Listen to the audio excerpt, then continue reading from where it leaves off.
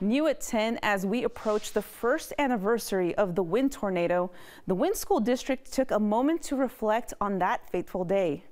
The high school took a direct hit, displacing hundreds of students and forcing them into a temporary campus.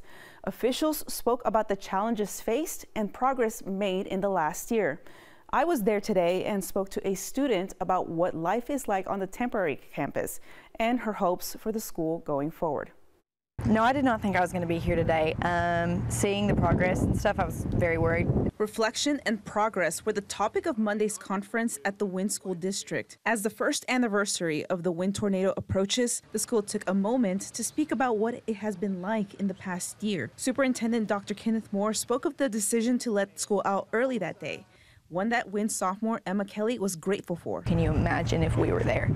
We would just be terrified and not even having a mattress or anything to put over your head. The entire school was destroyed. The school built a temporary campus while it waits to build its new school. Kelly said the experience has been unique. We've sat in class before, had to move classes and been like, okay, mid-class, okay, let's get up, move, because it got too hot or it got way too cold. Having to wear a raincoat inside just in case the rain came through. Dr. Moore said FEMA and insurance will cover the cost of the new school. And even though Kelly will graduate before the new school is built, she said she has friends who will be among the first to graduate there. So excited they get to have that high school experience, to be able to upgrade even more.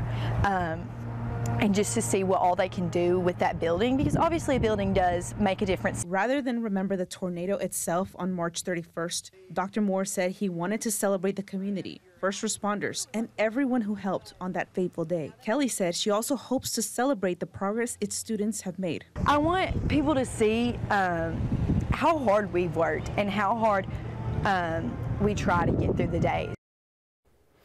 During the conference, the superintendent said he hopes the new school will be built by 2027.